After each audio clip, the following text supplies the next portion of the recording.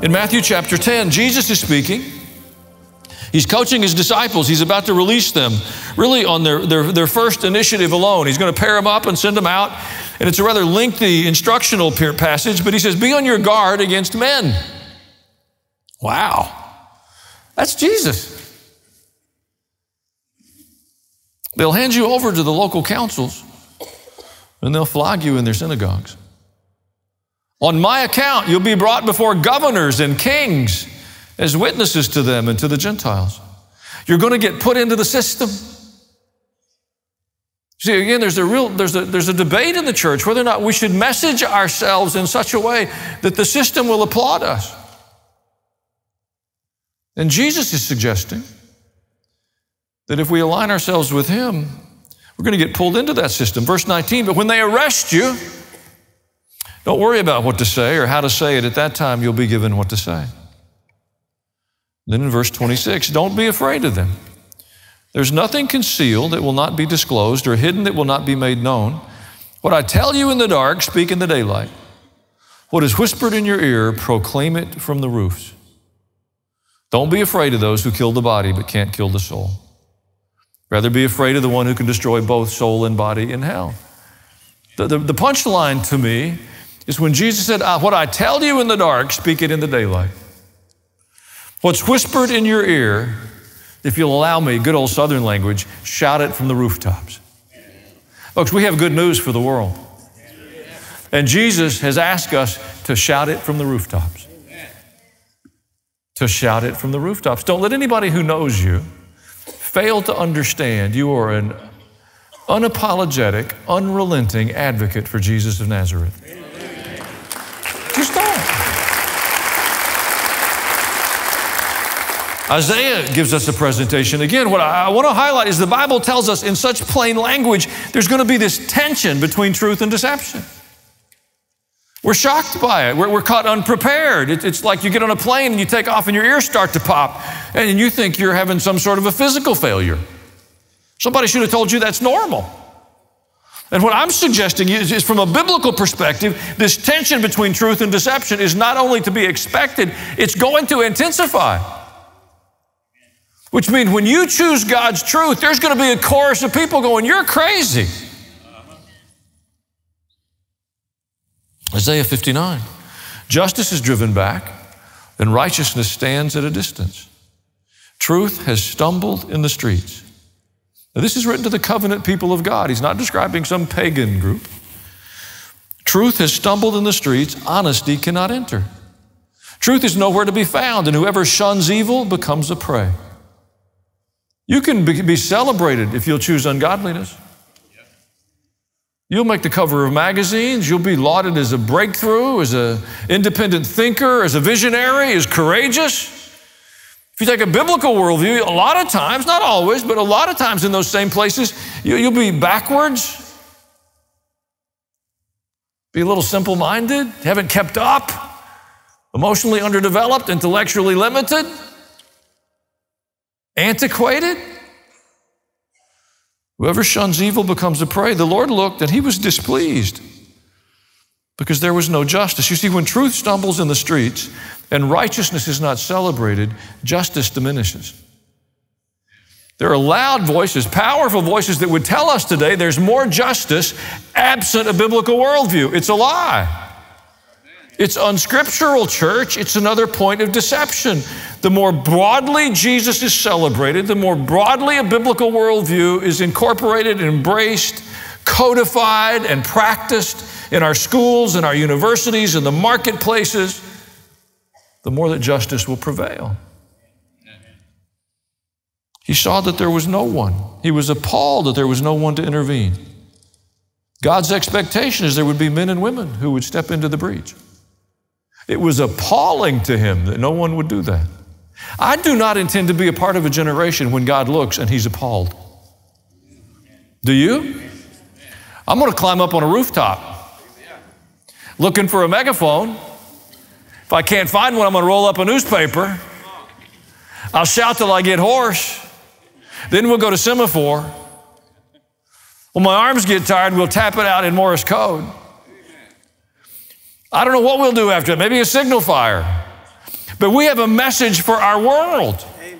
The solutions we need aren't coming because of another election or another economic trend or the next technological breakthrough. I'm not opposed to any of those things. They could all help. But the source, the origin of the transformation will come from a biblical worldview, from the throne of God. Amen. And the church has to believe that. But it's not a new challenge. It's not the end of the age or the end of the world. It will intensify, but it's a part of what's been playing out in the world since the garden when Satan said to Eve, "Did God really say?"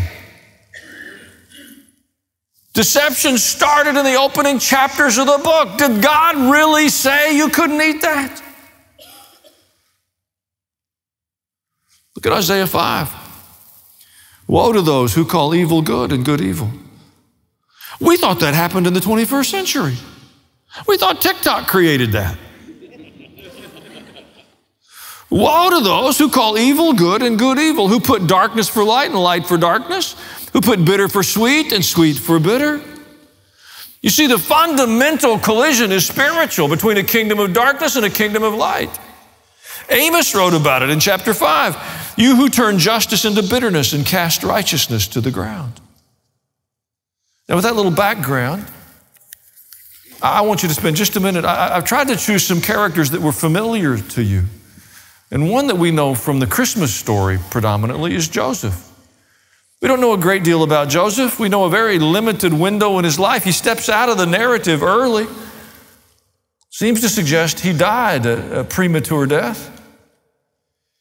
He wasn't there when Jesus was on the cross. Jesus assigned responsibility to Mary to John. But Joseph was a central, pivotal character in the beginning of the narrative. So I pulled a couple of passages.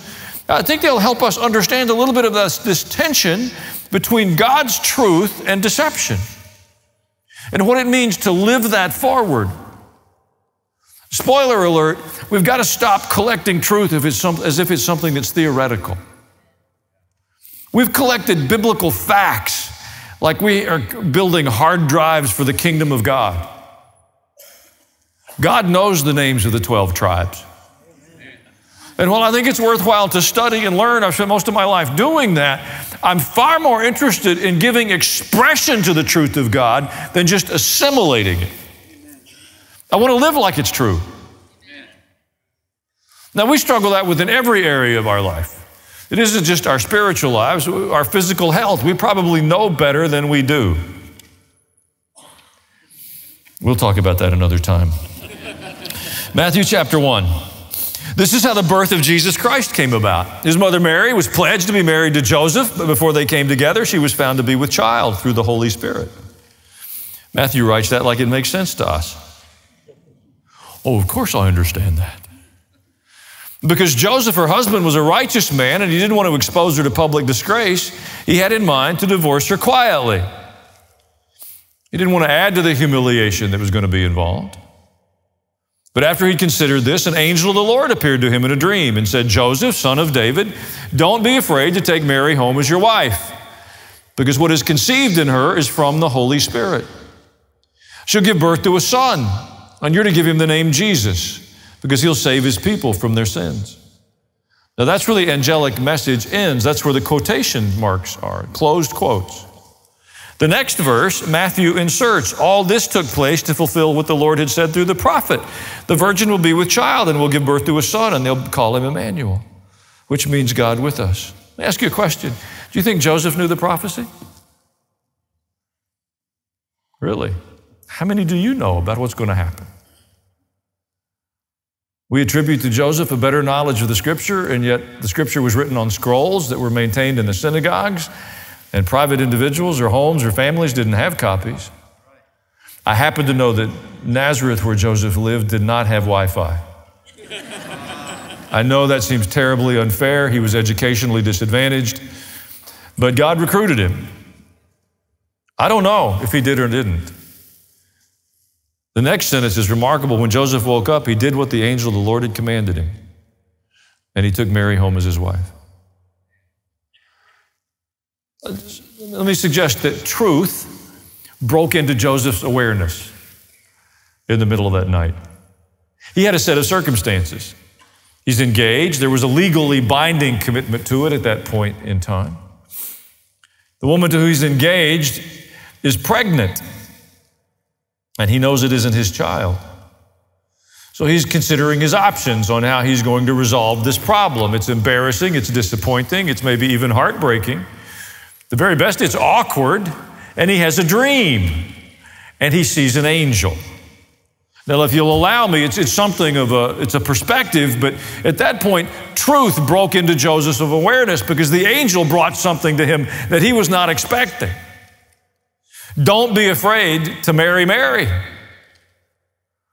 And that is the real core of the problem. I don't want to marry Mary. Because in her current condition, marrying Mary doesn't make me Mary. That wasn't the bargain we struck. It's not the nature of the covenant. And the angel's message is don't be afraid to marry Mary. Now that's a big chunk of truth to have to process. And as if that were not enough, what is conceived in her is from the Holy Spirit. Yeah, I'd like to get my hands on him.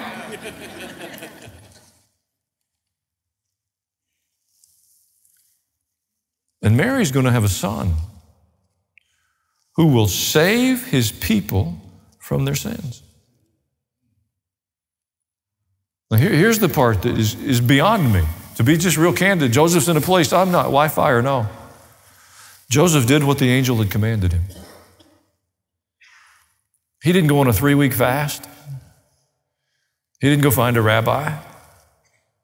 He was confronted with God's truth. Everything that angel said to him about Mary was true.